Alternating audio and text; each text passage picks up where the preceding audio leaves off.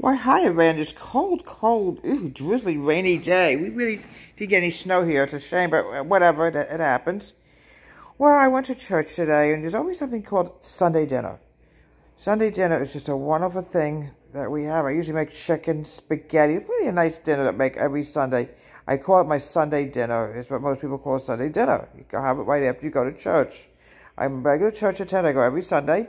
And yes, I absolutely love to make Sunday dinner. Sometimes we make spaghetti, sometimes roasted chicken, sometimes pot roast, something a little bit different than you make all week. And it's been doing for many years. When I was a little girl, I didn't go to church, but my mom and dad always made something special. Also on Thanksgiving, they used to make griddle cakes in the morning. I remember griddle cakes in the morning when I was growing up. It was really a wonderful thing. We had Sunday morning griddle cakes. Because we were basically off all day. We, had no school that day, so I basically was relaxing all day when I was growing up. Now I'm older. I go to church, and I love going to church, and I come home, and I make a delicious one of a Sunday meal. So, yes, through my growing up years, it was griddle cakes. As I got older, it was Sunday dinner.